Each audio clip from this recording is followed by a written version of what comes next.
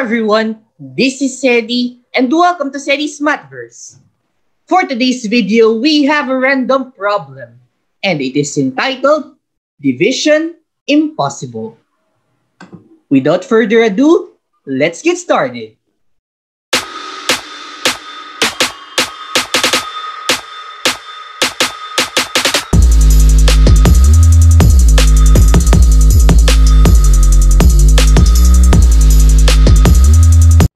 So here is a random problem for today, which is a division statement that I have found already some years ago. So here is a division statement consisting of blanks and two numbers, 6 and 0. Our task is to complete the given division statement. Can you complete this statement? If you want to try this problem first, you can pause the video. But if you want to view the full solution, continue watching.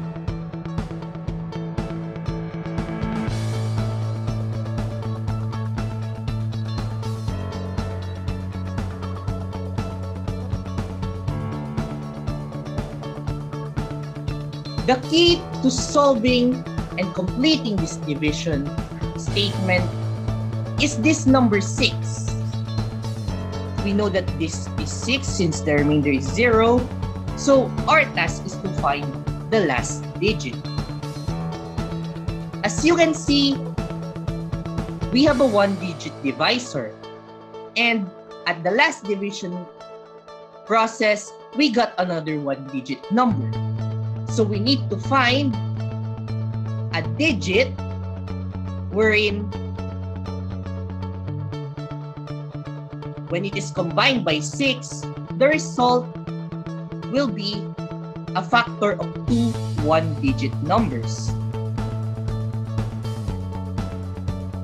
So we have 10 numbers that begin with 6 that are 2-digit.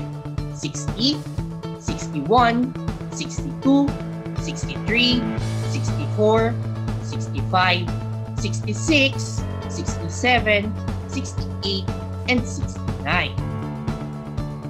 61, 67 are prime numbers, which means that they cannot be the ones in this last division process, since we need 1-digit factors. Furthermore, the factors of 60 are 1 and 60, 2 times 30, 3 times 20, 4 times 15, 5 times 12, 6 times 10. A total of 6 pairs of factors.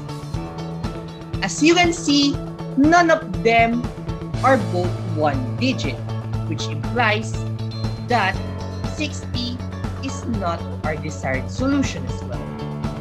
So we circle this. 62 is equal to 1 times 62 or 2 times 31, which means that this is not a solution as well. 65 equals 5 times 13 and 1 times 65, nothing else, which means that this is not a solution as well. 66, on the other hand, 1 times 66, 2 times 33, 3 times 22, 6 times 11. None of them are both 1-digit pairs, so they're out. The same goes with 68. 168, 234, and 470. 69 is 169 and 323, so both of them are out. And now, we're left with two numbers, 63 and 64. Since these are out, we focus on these two factors. 63 can be expressed as 7 times 9. And 64 can be expressed as 8 times 8. And now, here we have the solution. And we will find the divisor from these pairs of factors. First, let's try when the divisor is 7. So we have 63. Since this is a one-digit number, it cannot be greater than 7. So this is 7. And this is 13. However, 1, 7, 8. However, and we notice that we cannot fill this blank. This means that 7 is not the divisor we need. How about 8? So we substitute 64, 64, 8, and 8. 4 here. Then, this is 8, so we have 14. 1, 8, 9. And we still cannot fill this 1, which means that 8 is not our divisor. And now, we're left with one last option. Since 7 and 8 are not the divisors, we know that the final divisor should be 9. 9, then 63.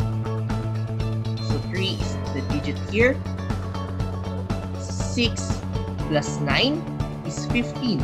So the other digit here is 5. Then 1 plus 9 is 10.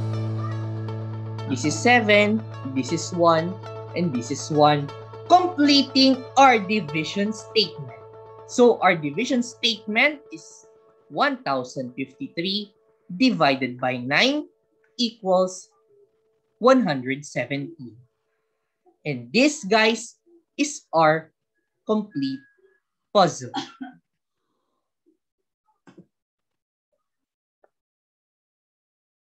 So that is it for today's video, ka-Mathverse. I hope you enjoyed and learned something from this video. If you did, please like this video and subscribe to my YouTube channel, Cedie's Mathverse. Also, follow my social media accounts because I post content there on a regular basis. That's it, folks. This is Cedie, reminding you to chase your greatest moonbeam, and mathematics is incomplete without you. Till next time.